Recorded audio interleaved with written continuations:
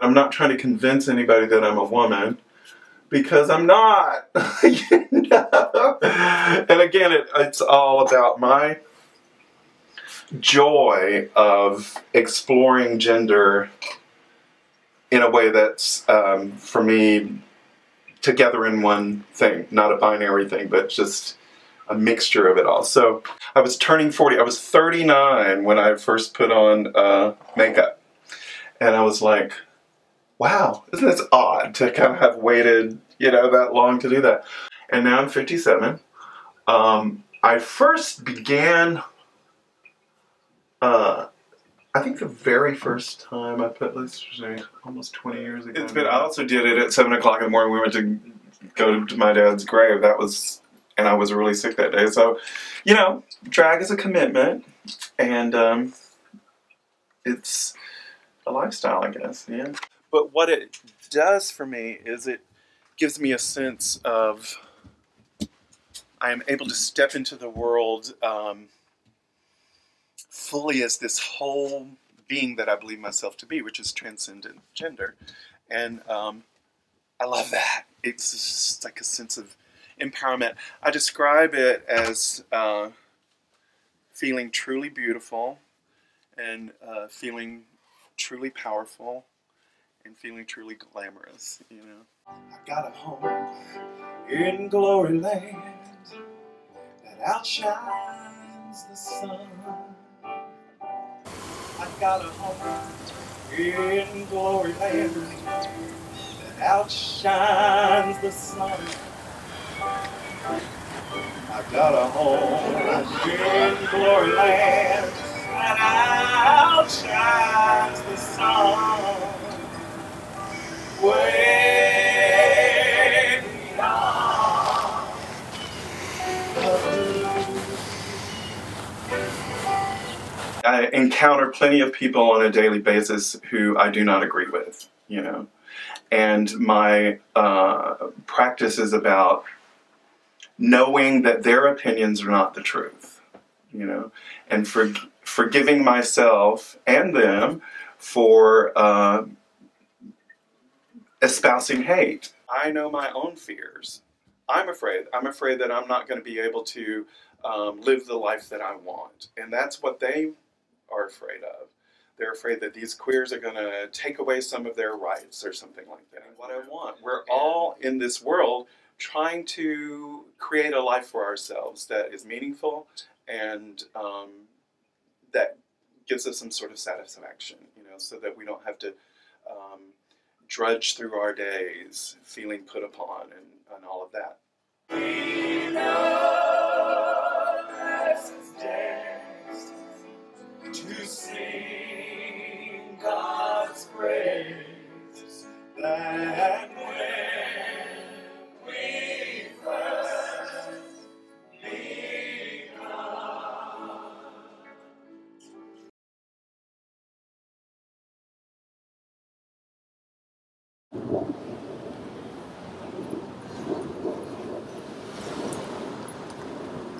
Yeah, they were never very. I mean, even now, I walked out of a taxi wearing, I think I was wearing these jeans, but I was wearing my big black coat, and someone, this is what, 2 weeks ago, someone driving down in their car screamed "faggot" out the window, and I was like, I don't think I said "fuck you," I think I said "work," like I just like threw my fingers up and started snapping.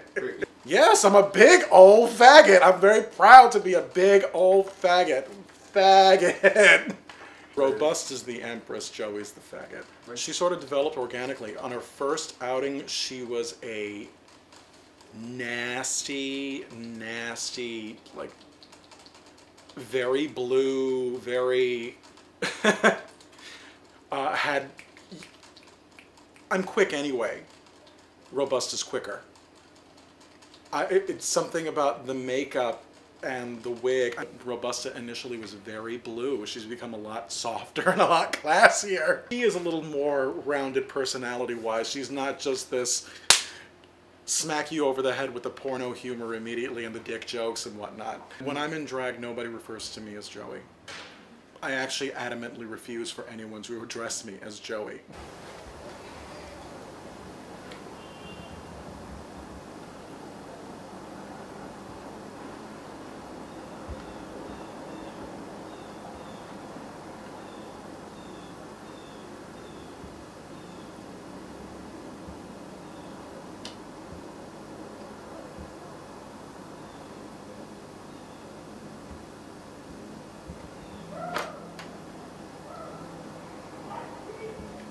Keeps from getting on your teeth.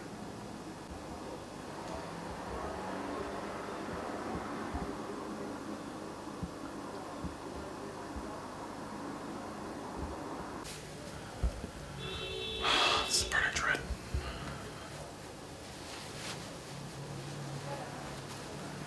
But it's so pretty. Look at it. Hi.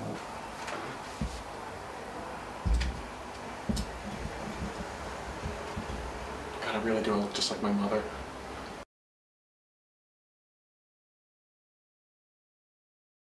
This is a lot of painting. This is putting on makeup. I mean, whatever, you get into drag, whatever you're going to call your process. I call it painting because I feel like this is like primer, right? So I like to think that candy keeps will in check. A lot of times when I want to be super angry or go off or whatever, I'm like, what would Candy do? Candy would keep her shit together. You should be more like Candy. So, I try. And I have this trimmer, and it's called Essential Trimmer, and maybe someone else watching this will have it. And I mean, I didn't perform for a while because of it. You know, I moved here and I knew I couldn't be a waiter. I mean, there are some things I could not do, but who says I can't be a performer that's got a little trimmer? I mean, Katharine Hepburn. When I found out that Katharine Hepburn had the same essential trimmer, it was kind of a day that changed my life. Spotlight glows, piano rolls. You know your part, you've done this many times before. It scares me each time I begin. Celebrate the man behind the curtain. He's doing all he can, he's flying free. He has a million doubts, but this I know for certain. He gives it all he's got, he owns the key.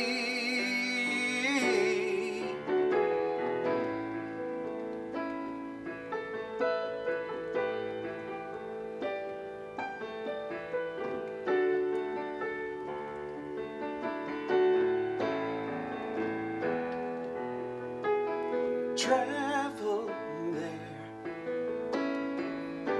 there, anywhere. Seen a lot of smiles, familiar faces through the years. God bless my mama for today. She taught me how to cook. 'Cause my poor man is a happy man, and now he's giving me that look. He loves my creamy casserole. Gets piled on top. He loves my creamy casserole. Either way, he's gonna stop. So I might make more things today, like crepes and creme brulee. The table from those church potlucks is here ready to stay. Now I know y'all are getting a little hungry, so I think I'll give you the recipe. You take a can of cream of mushroom soup and a half a cup of cream. Stir some green beans in, fresh or frozen, and some freshly grated cheese. A dash of pepper, salt, and Worcestershire makes for a yummy treat. Bake it 350 for 35, and man, it's time to eat.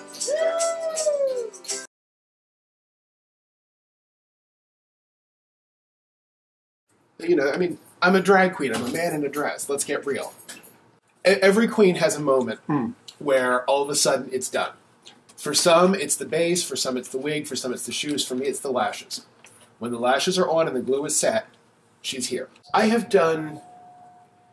In Woody's lifetime, she had one big sort of brassy blonde wig that she used to use when she did a waitress or occasionally, but that was back in the day, 12, 15 years ago. But for the most part, I stay in the red family. Now, that can go from light ginger to a dark auburn with red highlights. One of my favorite music goes wrong stories. I was doing Hearts and Voices in a show with the court. Mm-hmm. And there's this little queen, friend of mine for 15 years. At this point, we were both declared candidates for Empress 26. Mm-hmm. She ended up dropping out of the race, but at this point we were both competing against each other, and the third was not in this event. So we decided we were going to do bosom buddies, because if you're in a campaign, it makes it look good if you're together. So I'm doing Mame, and she's doing Vera, and the music starts playing, and something's wrong. For some reason, I swear, as God is my witness, Angela Lansbury's vocal track was not playing. The music was playing. B. Arthur's vocal track was playing. So something about the way the stereo settings were done. Right. I'm like, to hell with this. Start the track over. And I just sang it live.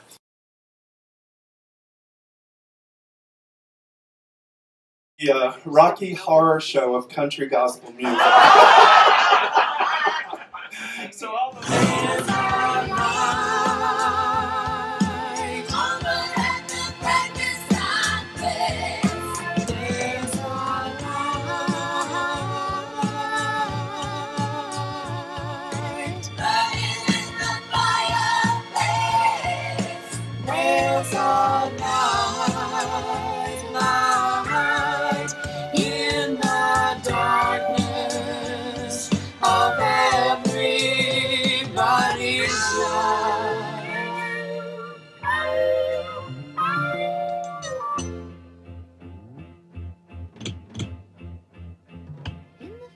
darkness of the blackest night, burning bright, there's a guiding star.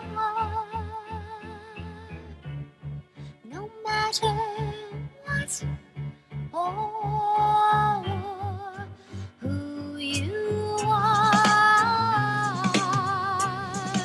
there's a light on the brightest darkness. There's a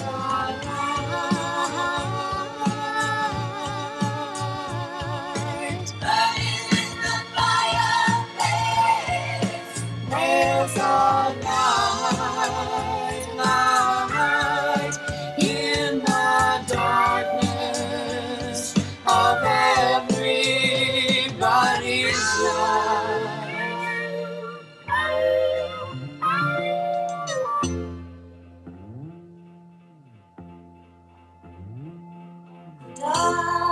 Darkness must go down the river of night streaming.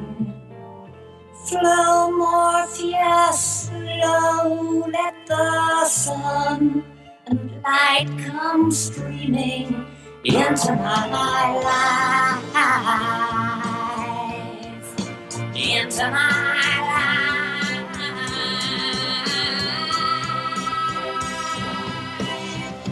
There's a light on the brightest darkness. There's a light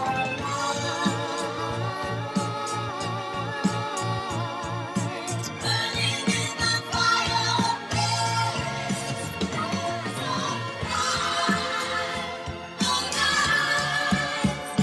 light in the dark.